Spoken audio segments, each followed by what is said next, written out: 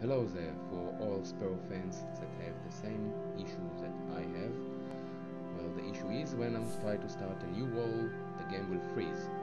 So in the first time when we install the game, we start a new wall and it came up as the name bad data. And I can still go ahead and keep playing that game, but I want to start a new wall. And when I do, the game will freeze. Like you can see now, everything is froze up. So let me close this and show you how easy it is to fix it. It took me some time to find the solution, but finally I got it. And it's very simple. All you have to do is go to Start menu, go to Control Panel, go to Clock, Language and Region, go to Region and Language, go to Administrative and go to Change System Local. Change and form current system local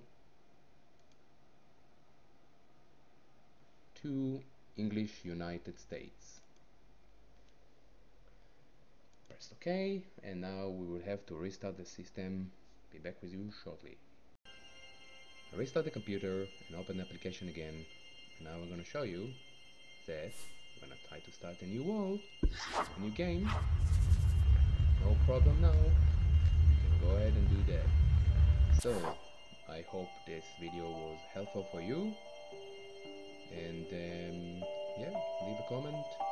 Thank you very much for watching.